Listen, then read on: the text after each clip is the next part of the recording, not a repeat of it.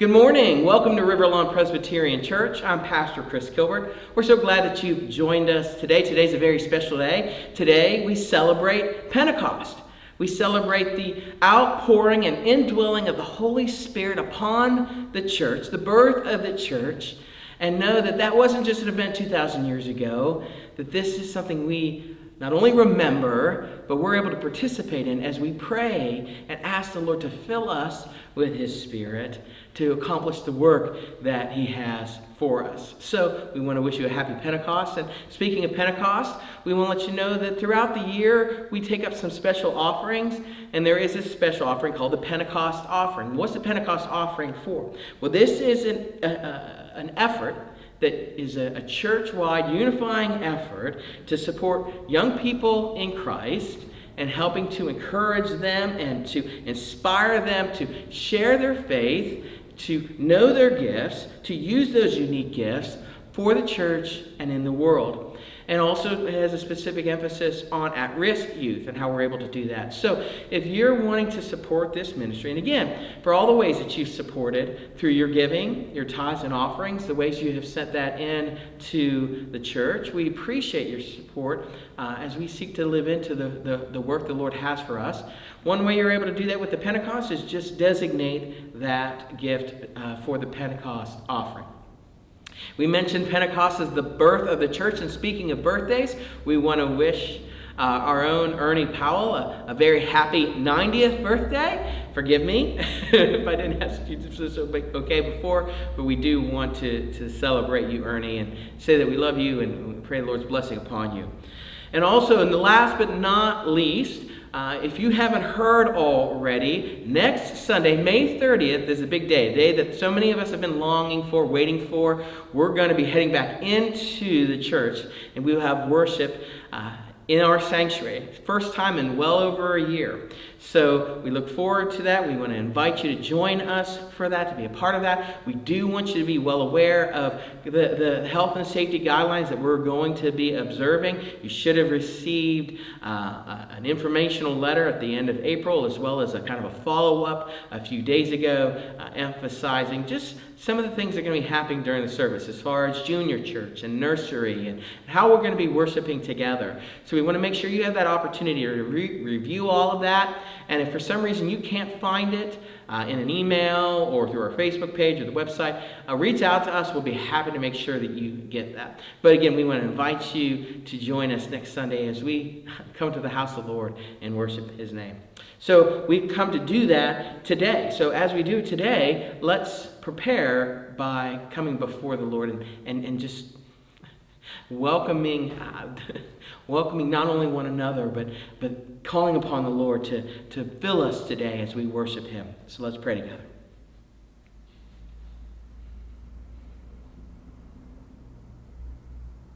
Mighty God, we dare to ask what it would be like if your Holy Spirit blew through our churches again as He did on the day of Pentecost. Lord, we want to speak the language that you have given louder and clearer in our lives and as your church.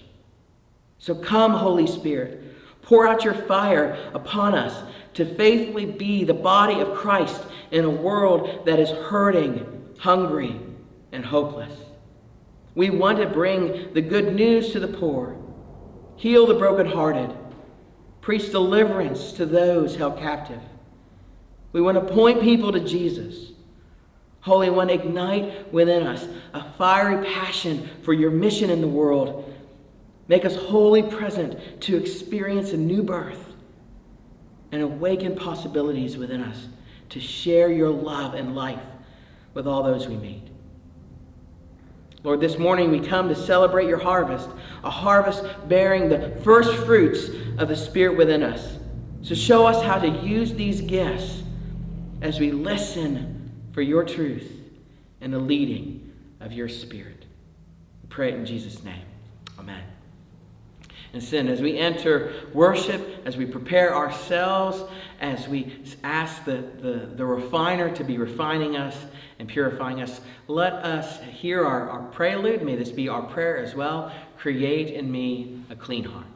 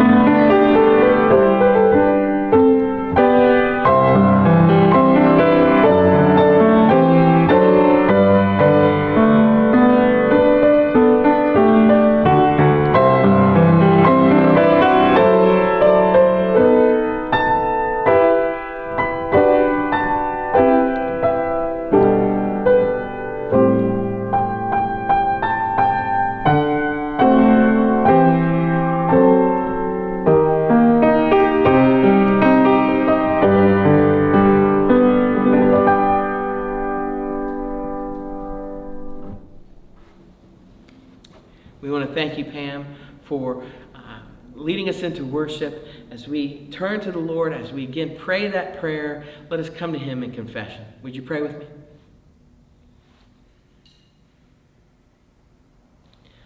Almighty God, you poured out your Spirit upon the gathered disciples, creating bold tongues, open ears, and a new community of faith. We confess that we too often hold back as the Spirit works among us. We do not listen for your word of grace, speak the good news of your love, or live as a people made one in Christ. Have mercy on us, O God. Transform our timid lives by the power of your Spirit and fill us with a flaming desire to be your faithful people, doing your will for the sake of Jesus Christ, our Lord. Amen and amen. Friends, hear this good news. The Spirit of the living God has been poured out on all flesh, and we have been made one in him. We are no longer scattered or divided, but gathered together to build up God's kingdom on this earth. That in Christ Jesus we are forgiven, and through his Holy Spirit we are being transformed. This is the good news of the gospel. Thanks be to God. Amen and amen. So let us sing as we celebrate, as we rejoice, as we're thankful. Let's sing unto God and sing together, Sweet, Sweet Spirit.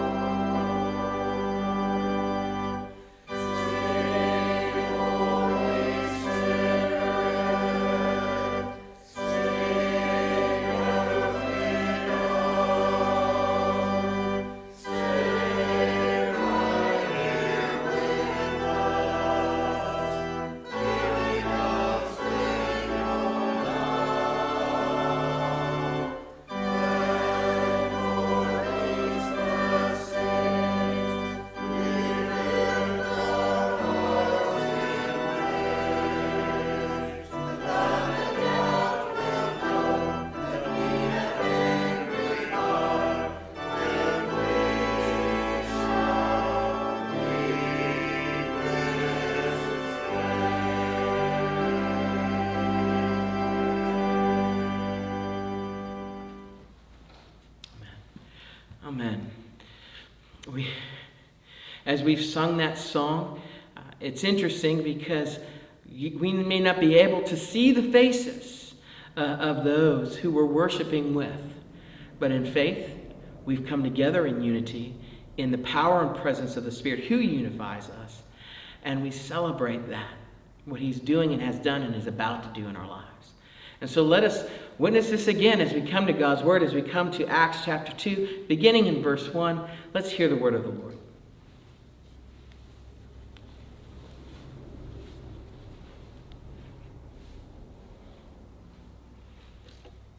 When the day of Pentecost came, they were all together in one place. Suddenly a sound like the blowing of a violent wind came from heaven and filled the whole house where they were sitting. They saw what seemed to be tongues of fire that separated and came to rest on each of them. All of them were filled with the Holy Spirit and began to speak in other tongues as the Spirit enabled them. Now there were staying in Jerusalem God-fearing Jews from every nation under heaven. When they heard this sound, a crowd came together in bewilderment, because each one heard their own language being spoken. Utterly amazed, they asked, "Aren't all these who are speaking Galileans?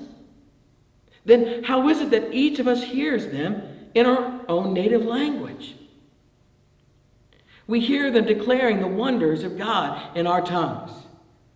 Amazed and perplexed, they asked one another, "What does this mean?" Picking up in verse 22, Peter says, "Fellow Israelites, listen to this. Jesus of Nazareth was a man accredited by God to you by miracles, wonders, and signs, which God did among you through him, as you yourselves know. This man was handed over to you by God's deliberate plan and foreknowledge, and you, with the help of wicked men, put him to death by nailing him to the cross. But God raised him from the dead, freeing him from the agony of death, because it was impossible for death to keep hold of him." And then verse 36, "Therefore, let all Israel be assured of this. God has made this Jesus, whom you crucified, both Lord and Messiah." When the people heard this, they were cut to the heart and said to Peter and the other apostles, "Brothers, what shall we do?" Peter replied, "Repent and be baptized, every one of you, in the name of Jesus Christ, for the forgiveness of your sins. And you will receive the gift of the Holy Spirit. The promise is for you and your children, and for all who are far off, for all whom the Lord our God will call." The word of the Lord. Thanks be to God. Would you please pray with me?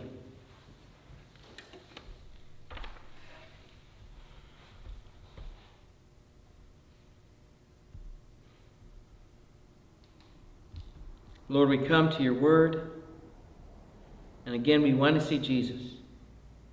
And so we pray for your Spirit to fill us again, to move in our hearts, to open our eyes, to illumine our minds, to move us to respond by your grace and power. We pray in the name of our Savior Jesus. Amen. In a Bible study, some women were talking about the process of being refined by fire, and how we see this in God's Word, what it means for us as God's people to be refined. And they were unfamiliar with the process of refining, so they decided to go right to the source. They visited a silversmith to learn more. And he told them that the silver had to be placed in the hottest part of the fire, otherwise the impurities would remain. They would not be burned away.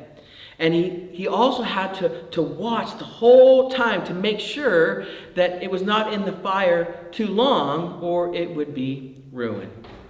And so one of the women asked, "Well, how do you know? How do you know when it has been refined?" And he replied, "When I can see my reflection." Beautiful picture, isn't it? Certainly a biblical one. The one who refines us so that we imitate and reflect his image more and more.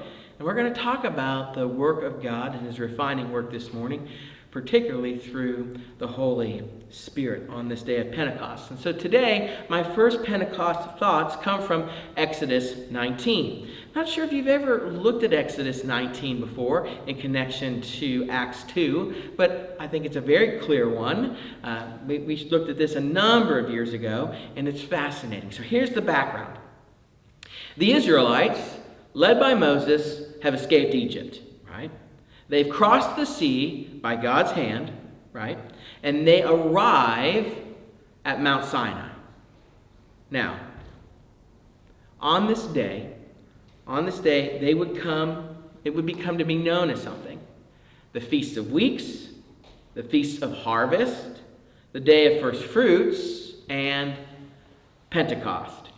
Did you know that? The Pentecost doesn't originate in Acts 2 in the New Testament. It originates at Mount Sinai, all the way back in Exodus 19.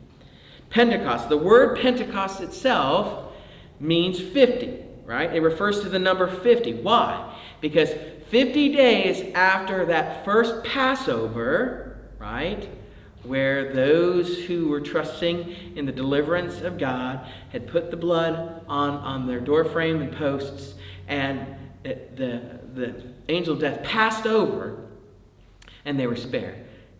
Right? So they celebrated that every year. And 50 days after that first Passover, they come to Mount Sinai. And at Mount Sinai, what happens? They receive the law. It's pretty fascinating when you think about this. 50 days after their Passover in Egypt, they come here, and God reveals himself in a way that he has never revealed himself before. He would give the law, containing the directives that would guide the people to know him better. Here the Lord reveals himself to Moses. And as you will recall, the Lord has revealed himself to him before, right? Through the burning bush. And now we see the Lord made manifest again, and this time he's even more flamboyant. So let's look at Exodus 19, beginning in verse 16. And let's take in all the sights and sounds. On the morning of the third day, it says, there was thunder and lightning, with a thick cloud over the mountain, and a very loud trumpet blast. Everyone in the camp trembled. Then Moses led the people out of the camp to meet with God. And they stood at the foot of the mountain. Mount Sinai was covered with smoke because the Lord descended on it in fire. The smoke billowed up like the smoke from a furnace. The whole mountain trembled violently, and the sound of the trumpet grew louder and louder. Then Moses spoke, and the voice of God answered him. There's a lot of stuff in there we're going to cover. The whole mountain was covered with smoke like that of a furnace because the Lord had come in fire. Right? The mountain shook violently. The sound grew louder, and finally the Lord's voice was heard. We'll get to all that. We'll get to all that. Right here we see the glorious presence of the Lord appearing on Mount Sinai in full force, revealing to his people his presence, his power, and his purity. So now let's skip ahead 1,500 years. Okay? God has just appeared again. But he did not just appear on earth in a cloud. He appeared as a man. Jesus, God in the flesh, came into this world, ministered among us, was crucified according to the Father's plans to make a way for us to be reconciled to the Father, to be with him forever. And then he rose from the dead to give us a living hope, and then he promised that he would never leave us alone. But then he ascended to heaven. It would seem that he did. But he promised another like him, the Holy Spirit, would come to be with us and to live in us. And so here at Pentecost in Acts chapter 2, it's been 10 days since Jesus had been lifted up in the ascension. And it's been 50 days since his resurrection. This is when the day of Pentecost came. Do you see the connection? It's amazing. 50 days after the Israelites were delivered from slavery in Egypt, God came in power. 50 days after Jesus had delivered us from the slavery of sin and death, God came in power. Once again, God is made manifest, almost with the same effects. And Jewish tradition had always associated storms, fire, voice with the presence of God. It's called theophany, right? And so here in Acts 2, we read this. A sound like the blowing of a violent wind came from heaven. Tongues of fire separated and came to rest on each of them. And they began to speak in other tongues as the Spirit enabled them. Storm, fire, voice. It was Pentecost all over again. The providence of Pentecost. The people of God saw God. The people of God saw the glory of God at Sinai, and the nations saw the glory of God on that city on a hill in Jerusalem. But the Pentecost of Acts 2 exceeds that of Exodus 19. Why? Why? Well, the fire on Mount Sinai was particularly for Moses. Everyone else stood at a distance. Only Moses got the fire of God in his life. Only Moses got God's power. Only Moses understood God's presence, that he was specifically anointed by the Spirit of the Lord. But not anymore. Now, since Acts 2 Pentecost, God's power, God's purity, and God's presence are for all believers. They're for all of us. He's for all of us. That the Word says that transformative things happen in our lives. How? By the Spirit and with the Spirit. But more than this, the Word says that the Spirit lives within us as well. We read in Ephesians chapter 2, in Christ, the whole building, describing the body of Christ, is joined together and rises to become a holy temple of the Lord. And in Him, you too are being built together to become a dwelling in which God lives by His Spirit. Throughout the New Testament, particularly in Paul's letters, you see this language that is both corporate and individual. That we are the body of Christ. We are the building of God, the family of God. And that there's this jointedness, this connectedness. And it is the Holy Spirit who makes us one. So there's that corporate level of it. The temple of God, the people of God.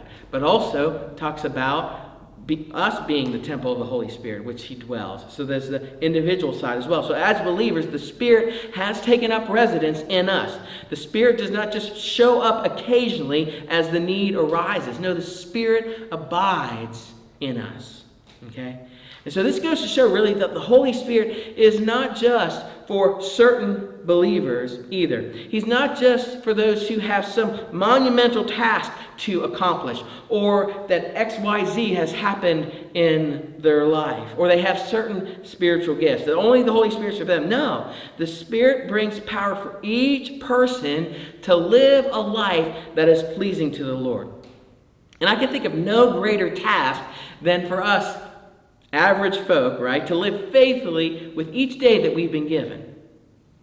This is a task worthy to be accomplished, and it is desperately needed in our world today. Isn't it? Wouldn't you agree with that? For when the Spirit is powerfully present, that's true, our ordinary does become extraordinary, but only through the Spirit of the living God. And it's only for the kingdom of God. It's not for us. It's not for our ends or reasons or pursuits. It's for the kingdom of God. And as His power, God's power, that mighty rushing wind is for each of us, so too is His fire for each of us. And that fire is the refining fire of God, because it changes us. It cleanses us. It makes us like Him, that we reflect that image, right? I see a reflection, right? In Malachi 3, verse 2 says this, who will endure the day of the Lord's coming? Who can stand when He appears? For He will be like a refiner's fire. He will sit as a refiner and purifier of silver. Then the Lord will have a people who will bring offerings in righteousness. That's when it's going to happen. When the Spirit comes to refine. He's done that through His Holy Spirit. John the Baptist describes Jesus' ministry with these words. He will baptize you with the Holy Spirit and with fire. The Lord is the one who changes lives. And yes, that begins with forgiveness. Thanks be to God. But guess what? It doesn't end there. That is why He's given us His Spirit, to continue the transforming work in our lives, a work that cleanses and recreates and empowers. He's doing it now. But if the Holy Spirit has the power to change us, you may ask, well, why do we still struggle? Why are we still stubborn? Why do we still have spots? And plenty of them, right? Again, Ephesians 5:18 says, be filled with the Spirit. This is an imperative. It is a charge to Christians to be continually filled with the Spirit. But you may be thinking, well, Chris, I thought I received the Holy Spirit when I put my faith in Jesus. That it was the Spirit who entered and took that which was dead and made it alive. Yes, absolutely. That's what we call being baptized by the Holy Spirit. That happens once. But we're commanded to be continually filled with His Spirit. The idea of being filled is yielding, surrendering to His control in our lives. The Word teaches us that we cannot sit back, we just can't turn on autopilot and expect the Holy Spirit to do the rest. That's not what this is. No, we are not the hand puppets of the Holy Ghost. That's not how this works. That's not how the Scriptures reveal the Holy Spirit. But nor is the Spirit-filled life a one-time shot. Right? It makes little difference what kind of experience we once had with God if our life isn't showing it now. And if we're not living with His power in our life to be faithful to Jesus, because that's the purpose of it, to be faithful to Christ, and if we aren't living with victory over sin, then we need to once again be filled with the Holy Spirit and to pray for that, because only He can refine us, transform us. And this is the thing, as we talk about our spots, as we talk about the one who refines us, our impurities can threaten us, can be threatening more than we realize. More than we realize. Because our sin can not only damage us, it can divide the church. It can divide us. And that is why the Spirit is not only our refining agent, He is our unifying agent. Paul proclaims it to the church in Ephesians 4, I urge you to live a life worthy of the calling that you have received. Be completely humble and gentle, patient, bearing with one another in love. These are the fruit of the Spirit. Make every effort to keep the unity of the Spirit through the bond of peace. It's not the unity of you or the unity of me. It's the unity of the Holy Spirit through the bond of peace. This because, why? There is one body and one Spirit. So, it is the Spirit who makes us one. During World War II, Hitler commanded all religious groups to unite so that he could control them. And those who went along with the order had a much easier time. Those who did not faced harsh persecution, sometimes death. And so when the war was over, feelings of bitterness ran deep between these groups. You can imagine others saying, well, you forfeited it. You know, you've denied, you failed. But finally, in the midst of the animosity and the division, they decided the situation had to be healed. There needed to be healing. There needed to be reconciliation if they were to be the church, if they were to fulfill their mission in the kingdom of God. So for several days, leaders of each of these groups, they spent days, time in prayer, examining their own hearts in light of Christ's command. So they came in a spirit of humility and repentance. We've been talking about that, right? Not only these recent months, but even last year as well. We're being called to times of repentance and humility and faith, prayer and fasting. And so they were examining their hearts in the light of Christ's commands, and then they came together. Francis Schaeffer, the renowned author and theologian, had a friend who had been there, and Schaeffer asked, what did you do then? And the person replied, we were just one. That shouldn't seem anticlimactic. That should be the end. It should be something that is precious and something to rejoice over. That as they confessed to God their hostility, and as they yielded to His control, the Holy Spirit created unity among them.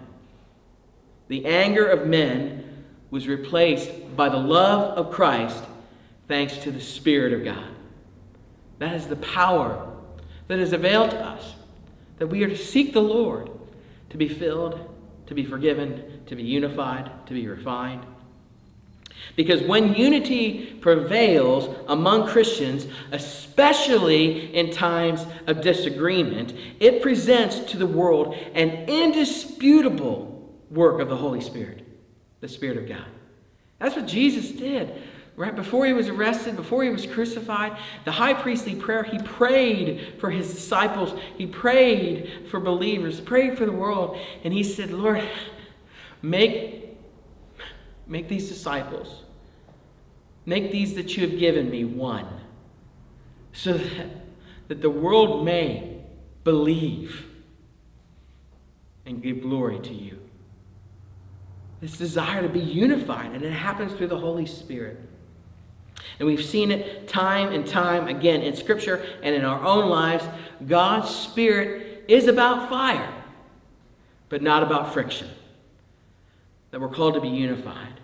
And the book of Acts records incident after incident of men and women numbering into the thousands, receiving the promise and the person of the Holy Spirit. And these accounts have only swollen beyond measure throughout the centuries and around the world, that Peter's words in Acts 2:39 have come true. That this promise is for you and for your children and for those who are far off. It is still for those who are still far off. All those to whom we are sent. All those to whom the Lord our God will call, as Peter says. And it may very well be by the Spirit of God working and speaking through you. Through me. Through His church. Let that sink in. And pray for it. Make that your prayer, that as we continue to intercede for others in the midst of uncertainty, sickness, pain, conflict, division, may we also be interceding for those who are living in darkness. May we boldly approach God's throne of grace, praying that He will send His Holy Spirit to bring life where there is death and hope where there is despair. Are you praying for that? Will you pray for that with me? So on Pentecost, we remember the outpouring of the Holy Spirit coming down into the world, coming down into our lives. But Pentecost is not something we simply remember. And it's not something we simply celebrate. This is it, folks. This is what I've been trying to communicate. Pentecost is acting on God's promise by the powerful presence of God living in us. I'm going to say that again because it's so important. Pentecost is our acting. It's acting on God's promise by the powerful presence of God living in us. It's that beautiful paradox of it only being the Spirit's work, but Him choosing to work in and through us, despite our faults and failures, right? That's the beauty of it. Now, many of us are content to remain unchanged while the personal fire of God waits to refine us. And so I invite you today, come to the mountain of God. Come to Him. Come before the Lord and ask Him once again to fill you with His Holy Spirit. Pray for that every day. And may we yield. May we yield to the Spirit of God. And may He continue to transform us more and more into the image of Jesus Christ. Let us pray. Lord, we praise You. We thank You. We give You praise this morning. Lord, we thank You that You have entered in, that You have come by Your Holy Spirit. And so, Lord, we pray again. We pray, Holy Spirit, fill us. May we surrender and yield to You. Lord, we desire to become more and more like our Savior Jesus Christ. So refine us. Even though that process may be hard or difficult or painful, refine us and work in us. Open our eyes and our minds and our hearts and our hands. May we turn from the trappings of this world, any worldly understanding, and may we come before You humbly in confession, seeking what only You can give, that forgiveness and direction and revival. Lord, by your grace and power, may we honor you and serve your people and minister to the lost and broken, and to do so joyfully and faithfully. Come, Holy Spirit. To God be the glory. We praise you, Lord of life. Amen and amen. As we continue to worship, we have an opportunity to respond to the grace and power and provision and presence of the Lord as we give back unto the Lord for his purposes and his kingdom, that he uses those gifts, that he uses our lives, that he uses the spiritual gifts that the Spirit has given us for that end. And so we come to bring our tithes and offerings, to set those apart for his purposes today, and may we set apart ourselves as well as we give unto the Lord. Would you pray with me?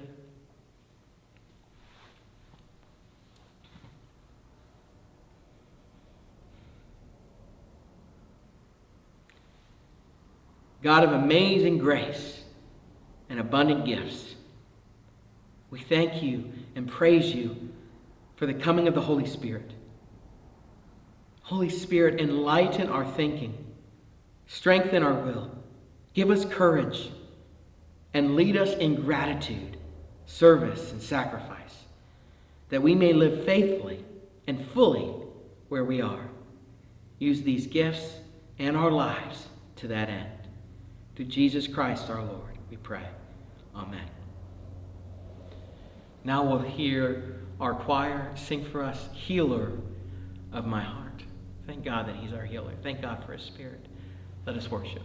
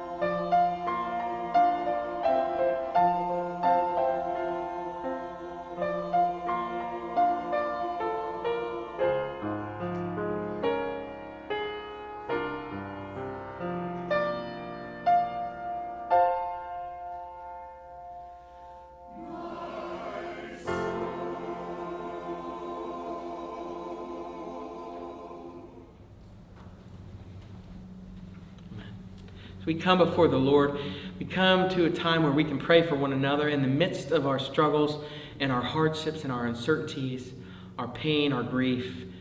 We do want to let you know, you may have heard this through the prayer band.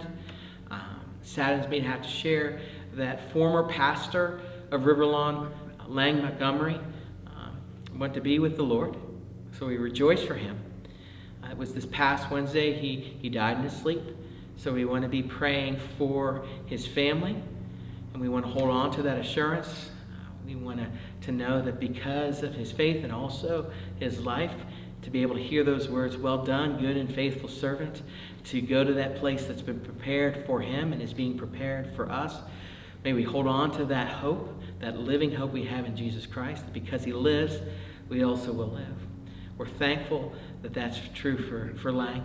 We also want to be praying for those who grieve his loss until we are reunited. So let's lift him up. You have other burdens and struggles and prayers, I imagine.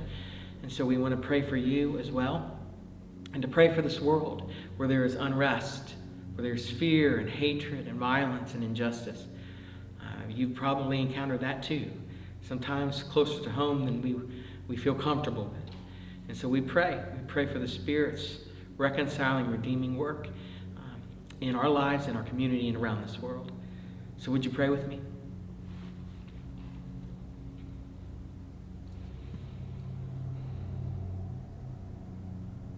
Loving God, we ask for the gift of your Holy Spirit to help us as we pray and that we might pray as we ought. We ask for the strength and vision of your Spirit for those who are tiring in the battle against injustice and evil. We ask for the hope and comfort of your Spirit to those whose lives are overshadowed by illness or pain, for those whose lives are darkened by sorrow or grief. Holy Spirit, help us. We ask for the peace and refuge of your Spirit for those living in the shadow of violence, for those eaten up by guilt or fear, for those whose Christian life has become hard and dry. We ask for the wisdom and guidance of your Spirit when we are uncertain on how to use our time, talent, and gifts, when we are tempted to do wrong, when we would prefer to serve ourselves. Holy Spirit, help us. We ask for the love and the courage of your Spirit as we reach out to comfort the distressed, as we reach out with the good news of Christ Jesus. Loving God, we ask for the assurance of your Spirit to know your presence with us in our daily lives, in our relationships, in our work, in our worship, in our times of joy and pain, in the midst of those who grieve, for our brother Lang, for others who are grieving the loss of loved ones, for those carrying burdens that we are not aware of, but you are more than aware of, that your Spirit would come in. And so, Holy Spirit, help us. And we ask this in the name of Jesus, who has taught us to pray, Our Father, who art in heaven, hallowed be thy name. Thy kingdom come, thy will be done, on earth as it is in heaven. Give us this day our daily bread, and forgive us our debts, as we forgive our debtors. And lead us not into temptation, but deliver us from evil. For thine is the kingdom, and the power, and the glory forever. Amen and amen. Pam has prepared our postlude this morning. This is another prayer that we can offer, especially as the Spirit of God indwells within us and we pray to be filled. Open my eyes that I may see. Open our eyes and our hearts and that we may also respond as well. And we close with this blessing and this charge. Go out into all of the world and labor to bring forth new life. You can do that through the Spirit of God. Speak of God's goodness in the words of those who would hear. Again, the Spirit enabled those first disciples. He can enable and will enable us. And may the God who breathed life into creation be your delight. May Christ Jesus give hope to your living each day. And may the Holy Spirit, your refiner and counselor, set your hearts ablaze and make you one, that the world would know of our great God and Redeemer, and believe and give him glory. So go in peace to love and serve your Lord. Thank you for worshiping with us. May the Lord bless and keep you.